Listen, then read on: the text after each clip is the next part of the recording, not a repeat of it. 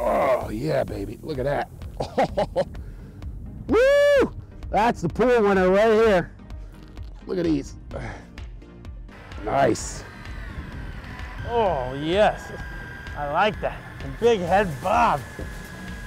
Like Good. something nasty down there. Let's talk a little bit about where to find these Blackbelly Rosefish.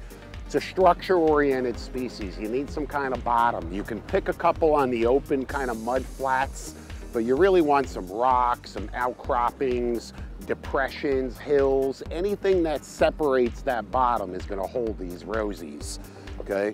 Depth, 600 to 2,000 feet. Of course, on the high end, nobody's deep dropping in 2,000 feet. We're in 775, 800 foot, somewhere in that ballpark.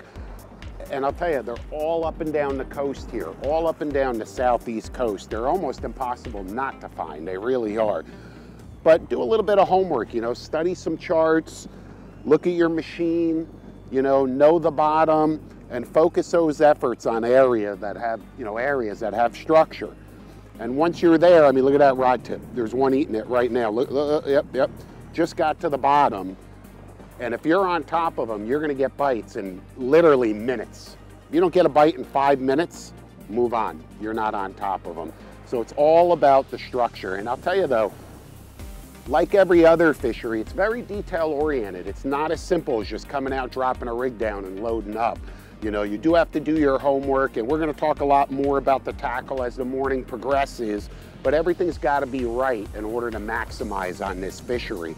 But if you do it right, you certainly can come out here and have a great time, load up, and put some great tasting fish in the box.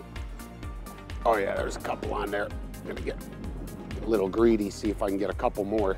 It's a long way up for just one.